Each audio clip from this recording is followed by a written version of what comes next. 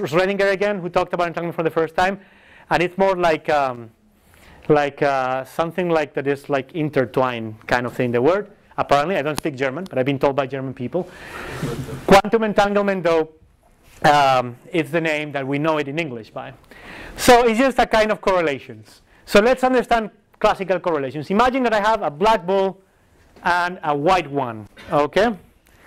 And I put them in a ball, in a bag, and I grab one at random, and then I give the bag to you. So I say, okay, keep the bag. I'm not going to look at the bag. I just grab one. And then I look at it. I say, it's white. I'm going to guess what color is yours. It's going to be black. And then you look into the bag and say, yeah, it's black. Genius. Because, of course, if you put in a black and a white ball to begin with, if you take the white one, what's left is the black one, correct? Makes sense. That's called classical correlations. There were correlations between the color of the two balls. Basically, the correlation says one is white, the other one is black, okay? So, quantum entanglement is a little bit like follows. Imagine two sets of quantum dice, like two quantum random number generators that are entangled. I put them in the bag. And then I pick one set at random and I leave the other one in the bag. You take the bag wherever you want, and then I throw my set, right? And then I got a 10. And then I tell you, you're going to get a 10 when you throw yours. And then you go grab it, throw it, it's a 10. Yeah, you got lucky. Okay, let's repeat it. Not with the same dice, with different set of dice. So let's repeat it. Now you're going to get an 8, and you get an 8. That kind of thing, that kind of correlations, does not exist in classical theory. Okay? However, the classical, I know nothing about the outcome of the dice, right? But quantumly, if the dice is in an entangled state, two people throwing the dice can get the same result, actually correlated. And then, the big word is because of this claim, right? The Copenhagen interpretation tells us the first person who actually measures collapses the state of the dice and therefore affects the dice of the other guy. It couldn't be more wrong, but that's still what you hear in popular science all the time, or many times anyways, like action at a distance. There's no such thing as a spooky action at a distance, all right? That doesn't exist, that we know of, all right? So that is not really, that's not really the way it works. The way it works is, remember, because if that were true, and then you can understand Einstein, remember that what happens first depends on the observer. So if I ask you, oh, who measured first? Alice measured first and collapsed the state of Bob, but a different observer would actually see Bob measuring first. And for that other observer is Bob, who collapsed the state of Alice. So who collapsed who? Well, no one collapsed any one state, all right?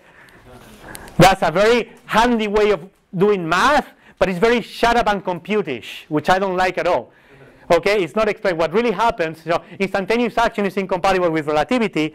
What really happens is that there are correlations there that tells me, even regardless of who measures first, I know that your outcome will be correlated with yours, no matter who does it first. That's the kind of thing we actually have. Okay? It's not the action of one. It's before anyone measuring. I know already that whatever you measure, he's going to get the same.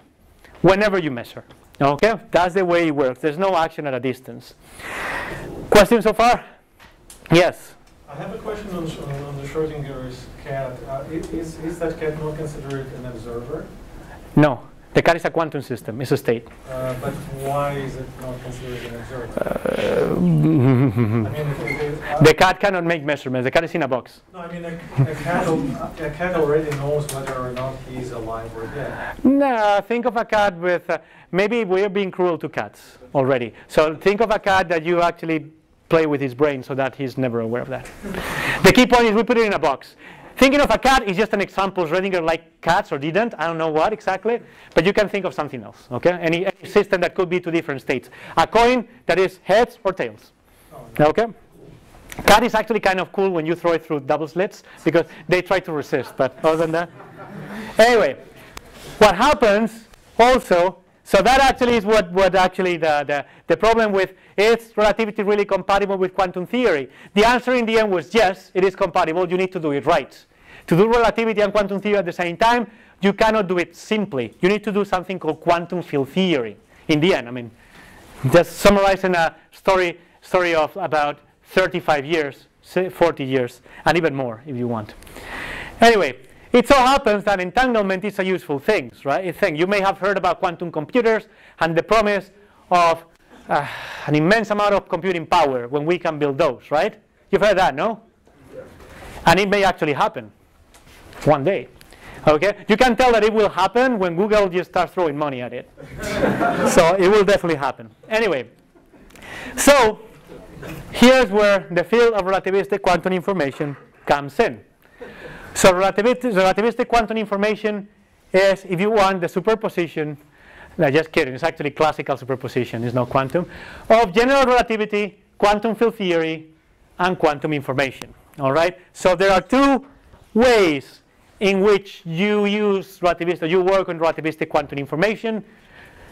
Way number one, use relativistic approaches to do more in quantum information processing. So we all know that classical computing people would tell you, yeah, quantum is bad.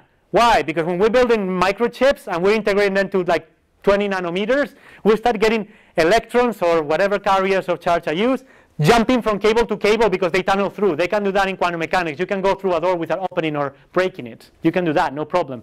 So you get electrons or carriers of charge, whatever, jumping from cable to cable. And that is bad, introduces noise. So engineers in IBM, in Intel, and in many other places, they were already using quantum mechanics. In the way they used it is formula-wise. They got correction factors, but only as sources of noise, something bad. But then people arrived and said, look, no, actually, if instead of considering noise, if you're clever about it, you can do better things with quantum theory, taking advantage of it instead of considering a parasitic kind of thing. Well, how about relativity? You know, many people do quantum information with light, for example, states of what they call photons, right? But then they neglect the whole relativistic model. They don't actually use relativity at all. They treat it as a quantum mechanical, non-relativistic system. But light is actually usually travels close to the speed of light, no? So in principle, it makes sense that if we actually consider the full extent of the problem, we can do better things. We can manipulate things if we have access to quantum information, to relativistic tools to do quantum information. And the other one, study the structure of space-time and the quantum nature of gravity via quantum informational tools. So quantum information has a lot to teach and a lot to say to how these theories actually work together. If you ask a particle physicist about that, they don't care about localization. After all, they work with systems that exist forever, interact forever, and live forever at the same time. Yes, well, live everywhere at the same time. Forever in the relativistic kind of way. Okay, so what happens if you actually want to contain information? When if you have to contain information, then you start having issues with localization. And when you localize, it costs you energy to localize things, and energy curves space-time. So these three things interact a lot, and in particular, people working on my field, on the field of relativistic quantum information, believe that we can say a lot of things about this. And I think many people are jumping on already in many different other fields to this bit. Very knowledgeable people. So just some examples of things that one can do with quantum information. These are the two legs. You can talk about many of them. I had a couple of examples here to talk if there's still like 10 minutes. How much time do I have? Is there a time limit? Yeah, about 15 minutes or so. Okay, cool. So let's do a couple of things where this is relevant. Like very quickly, you've heard about the black hole information paradox? How many of you have heard about it? Okay, so here's the thing. By the way, this is Earth orbiting a solar mass black hole. That's the way, much closer though to where we are right now. And this is the way you would see it. In fact, hiding behind a black hole, bad idea. You're always visible. You can say you'll never hide because light actually is bent around you even when you're behind and people see you. Actually sees double images, that the gravitational lensing effect right there. Anyway, that's a real simulation, by the way. Anyway, so imagine, so let's try to understand a little bit how entanglement shows up in a stellar collapse, all right? So imagine that you have nothing at all. So something that state represents nothing, if you want, okay? And it looks a little bit like this, all right? And then you can have actually, instead of nothing, some stellar dust and then a gravitational collapse and so on. But let's just create a black hole. So imagine, to simplify things, a force, an extremely powerful force capable of generating a stellar collapse. So something like that. All right? And then suddenly you get a black hole out of nothing. Okay? So you have the closest to nothing that you can be when you have a quantum field, which is what we call the vacuum state of the field. No quanta, no photons, and then suddenly you created that, something like that. Now, what happened to the field? Initially in the vacuum, what happened now? So, That's a kind of misleading picture, but it's at the level I'm talking, it could be good to understand. So the vacuum in the far past, if you have nothing at the beginning, then someone comes and generates a black hole, the vacuum evolves to something like that. From nothing to something, if you want. That something is split in two somethings. A something that falls into the event horizon and something that actually reaches the asymptotic future, something that escapes the horizon. So many times, this was Hawking who came up with this kind of way of visualizing. If you have an observer, I promise I like cats. So if you have an observer at infinity, an observer at infinity sees the creation of the horizon, and it sees something coming off the horizon, the way he would look at it. So in particular, so we do not see whatever falls into the horizon, we actually see whatever reaches the future, if we are there safely at the future, of course. So, in particular, what we see is outgoing radiation. So trust me, for now I guess you have to trust me, that you can actually check that the quantum state of the radiation that reaches the field, let's say electromagnetic field, that reaches the asymptotic future is actually thermal radiation, outgoing thermal radiation. So in fact, what is it? Yeah, in fact, you can actually use a black hole to heat yourself up if you're in the vastness of space. Okay, well, not quite. You can use the microwave background, and then if that fails, go to a black hole. Anyway, so a black hole emits thermal radiation, and the temperature associated with that radiation is what we call Hawking's temperature, that you guys probably know about. Okay, so black holes actually are not that black. They have some temperature and they emit radiation. And they're actually pretty unstable in the sense that if you guys have taken any thermal courses, it's got negative heat capacity, meaning that the more energy it emits, the hotter it gets. That's what we call negative heat capacity. All right? So it wants to evaporate, starts evaporating, and then it goes faster, faster, faster, and at the end it explodes. All right? So a moon-size black hole would actually explode in 15 minutes. It releases mc squared, where m is the mass of the moon, in 15 minutes. You can count the energy of that, and then you can laugh at the atomic bomb. Anyway, by the way, XKCD in the what if section once talks about what happens if the moon gets transformed into a black hole, and he says nothing, and he argues, yeah, it may have evaporated, but it doesn't, because the temperature of that is the same as more or less the cosmic background, so it will reach equilibrium. That is wrong. So yeah, that Randall Munro sometimes gets wrong things. So that is actually wrong because of what I told you, negative heat capacity. That means it's an unstable equilibrium. So it's definitely at equilibrium, but the fluctuations will actually drive it out of equilibrium, and it will explode anyways because of the negative heat capacity. So you have a fluctuation of positive energy coming in, and that fluctuation gets it, coming out, and that fluctuation just gets it wild, no matter hotter than the background radiation, and it would explode. So yeah, we would notice if the moon becomes a black hole. That would be the last thing we actually notice. Okay. So, if we believe in quantum, so the problem with creation of event horizons, it's also the fact that if we believe in quantum theory, information cannot be lost. What does that mean? If we believe the world is quantum, then one of the principles of quantum theory is that evolution is unitary, and then the norm of the vectors representing state cannot be lost because unitary transformations preserve the norm. And Born's rule tells us that the norm of those vectors is probability, and therefore you cannot lose probability, and in particular you cannot lose information. So, well, right, so maybe after corrections the outflow of the black hole might not be entirely thermal. Like it's the same when we burn a piece of charcoal. When we burn a piece of charcoal, right, what we're doing, we have light, which is in a pure state. We have charcoal, which is in a pure state, say absolute zero. We heat it up with a laser. We heat it up to some amount of temperature, and the charcoal starts radiating. And we know we started from a pure state, and we end up with a mixed state because we're missing the radiation. That means that the radiation emitted by the charcoal cannot be thermal. Well, here's a proposal. Don Page, Canadian physicist, proposed, one of the first generation of students of Stephen Hawking. What if black holes are like pieces of charcoal? What if at some point they emit, so this is the entropy that you get in the black hole if it keeps emitting thermal radiation, and what if it just keeps emitting thermal radiation until some point, and then it emits the information that it swallowed. So it swallowed information. So that's the point, right? Thermal radiation contains no information. In fact, thermal is the smallest amount of information that you can have for a given amount of energy.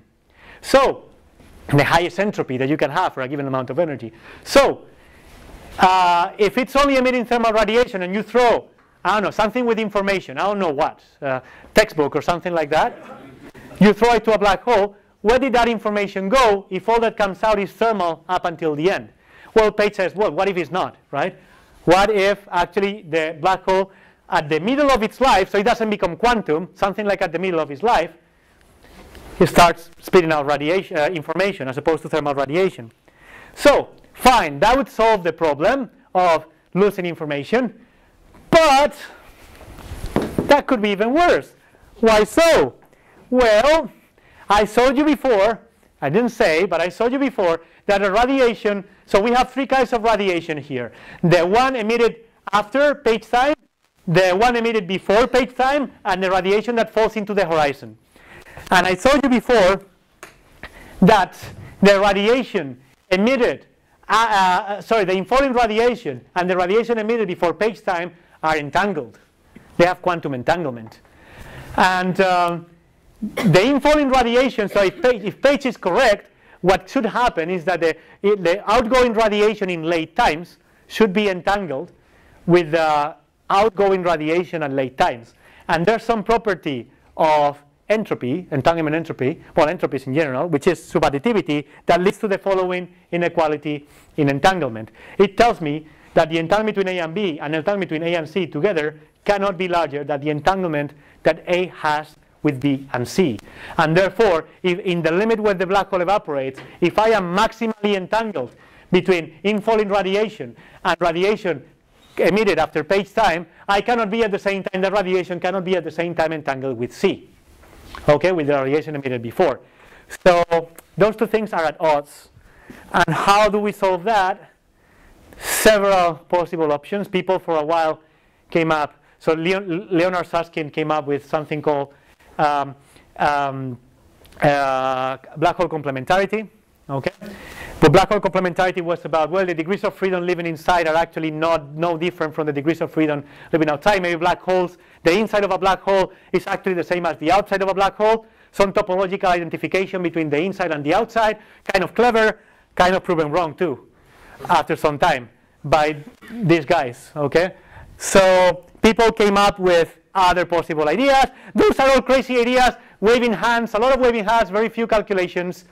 And solution one, what they call firewalls. What is firewalls? Yeah, let's just destroy this guy. Because, so you said that yeah, the radiation that falls and radiation that comes out are entangled. What if we make that zero? It works, right? Well, yeah, in that case, what we have is the charcoalization of the black hole, down Page model, and everything works, all right? And then the price you pay is that you have something funny happening at the horizon. Something funny as in a divergent stress energy tensor, as in something that would burn you if you cross. Now, those of you who have taken GR, or those of you who taken GR will see it in the future, we will see that nothing should happen at the horizon. There's nothing special about the horizon, actually. So that's a very radical hypothesis. And then actually people that violence at the horizon is actually called drama. In fact, the absence of a firewall is called a no drama, and no kidding about that. So people have criticized that with doing math sometimes. So I've done it, for example, with other people, and not the only one. Other people have done it as well. Masahiro Hota, the guy who invented quantum energy teleportation, and many others. So the point is that this is all very hand-wavy, and when you do math, everything starts to explode. So how can we actually address the problem? Well, the problem requires the study of quantum information together with relativity. And to finish, I guess I'll tell you about one last thing. Okay, so the one last thing is called entanglement harvesting. So I know some people here that are actually working on it, which is kind of cool. So entanglement harvesting, think of the following. Imagine that you have two atoms, right? And then you say, okay, I want them entangled. So if you have atom 1 and interacts with a quantum field, say the electromagnetic field on the background, and interacts with the electromagnetic field, and then another atom is connected by a light signal, so they're light connected, you can say, oh yeah, they get entangled because they exchange photons, so that's possible. How about if you start from something like that? You get two atoms that are space-like separated, They cannot know about the existence of each other at all. However, they interact with the field. In fact, with the vacuum state of the field, these guys are in the ground state. There is really nothing behind this. It's the ground state, no photons if you want. And these guys in the ground state, they interact with the field and they still get quantum entangled. They acquire correlations, even though they don't talk to each other. So that's called entanglement harvesting. So in particular, you get two mechanisms of entanglement harvesting. Sorry, two mechanisms of getting two things entangled. So think of the following. Imagine that I have a lattice, okay, of harmonic oscillators coupled together. And then I couple two harmonic oscillators A and B locally, right? And then they can communicate. So how do I get them entangled? So this is a resource theory problem in the sense that I'm given a problem, get A and B entangled. Tools, a lattice of harmonic oscillators in the ground state. Possible ways. 2, communication via photons, if you want, or phonons, exchange of vibrations, right? So they kind of know about each other and they get entangled. And they end up in an entangled state. And of course, this is limited by the speed of sound because it requires the exchange of information between them. How about this other method? The ground state of the chain of harmonic oscillators contains quantum correlations, and it cannot be otherwise because, you know, we have two natural bases for this. The basis of normal modes, which is what you do to diagonalize the Hamiltonian, for those of you who have taken courses in quantum. And then the local basis, the basis of every individual oscillator. There are two different bases that span the same Hilbert space, the Hilbert space of all the possible states of harmonic oscillators here. Well, if you actually look at I and J and you trace out the rest, it so happens that I and J are entangled. So what you can do is swap that entanglement to your atoms. You locally interact with the lattice, and you see A sees noise. A knows nothing about B. In fact, B might as well not exist for A, because A doesn't know anything about B, cannot figure out. B, the same thing. They don't know about each other. However, they see noise. The noise is correlated in a way that it can get them entangled. So you can actually get things entangled even though they never know the other existed. They're not in like contact. All right? And then I guess the last one thing that I want to say, another cool kind of result that I work on, called quantum correct calling. So if you think of wireless communication, which is kind of trendy, right? How do we communicate through massless fields, such as the electromagnetic field, for example? So some possible ideas. Communication is mediated by real energy carrying quanta. So an emitter emits photons, a receiver captures photons, right? Makes kind of sense. You need to emit energy, and the other person receives energy and receives the message. Exactly this. Information is carried by an energy flow. You need, even Susskind in his book says it, there's no way to communicate if you don't send energy. Information reaches you when energy reaches you. Right? Also, communication is only possible at the speed of light in vacuum. Of course, no faster. It's a relativistic theory. But also not slower, because it so happens that light travels at the speed of light. So if I get an empty chair and I beam it with a laser pointer, right, the empty chair, the laser beam goes and flies by. If someone comes 3 hours later and sits there, will that person be able to recover the message? What do you think? No, because it's gone, right? Light is gone. You can only communicate at the speed of light. So if you miss the beam, you miss the message. So under some circumstances that are relevant, we can actually prove, you know, that all those restrictions only at the speed of light through the exchange of real quanta carried by energy, and if you miss the beam, you miss the message. That's actually not true. So in fact, not true in general. In fact, if you use quantum antennas, you can actually have time-like communication with massless fields. So I'm not going to get into the technical details because I'm running out of time, but let me just show you, in particular in cosmology, in 3+1 flat spacetime, you cannot do it. But in any dimensional space with even number of dimensions for space, and also in most curved space, for example, the one we live in, cosmological curved space, you can actually get time-like signaling through something called the violations of the Strong-Huygens principle. So in particular, this is kind of the sensational headline that some people wrote about our work. Actually, the original one said weird echoes, but in the published version, they replaced it with ancient. So the main idea is, let me just go and skip the technical details, that you actually can communicate in time-like separation. So here your space-like separated. This is your channel capacity in bits per second. That's what your phone will register as megabits per second if you want, only tinier, but no matter. It's still a channel capacity. And you get 0 for space-like separation, but non-zero when you're time-like if you do it in a particular way. And why didn't people realize of that? Because people that were studying propagation in quantum fields, they were not studying transmission of information. People studying transmission of information, they did definitely not study quantum field theory in curved spacetimes. So this is the power of relativistic quantum information. Let me just leave you with this diagram, which is kind of nice. These are the local light cones in an Alcubierre warp drive. So I promise to you that general relativity may allow faster than light traveling. True in that sense. So those are the light cones, as you guys can see. They're very tilted. They actually cross the 45 degrees. You can construct, in principle, a warp drive. And actually, using quantum informational tools, you can actually prove that you can stabilize them and that you can actually build something like a quantum, like a warp wire or something like that. They were forbidden by principle. So they were works that actually forbid the construction of warp drives because of several things. The amount of energy that you need negative energy densities, and you need also a lot of it. Actually, you need so much energy that is more than matter there is in the universe to hold a spaceship. And the main thing is that it's also unstable. When it reaches superluminal regimes, you're kind of trumping all the modes of light propagating to the right, so you start accumulating energy in front of you, and that thing curves space-time and destroys you again. Okay? But you can actually stabilize it, so you can have a starship and it will last for a nanosecond, so not great, with so much exotic matter, which is more than the mass in the universe. It's solar masses, 10 to the 32, mass in the observable universe. However, if you actually, instead of being so ambitious, you actually want just to have a warp channel, so a wire that is, say, 1 Fermi, enough to send information, and also if you actually get the warp drive jittering, you can actually stabilize it. You don't want to be around that warp drive, all right? But you can stabilize it, it becomes stable, and in principle, you can actually send information with that. So let me just finish saying goodbye with this nice picture of light cones, which I think is actually great. Thank you.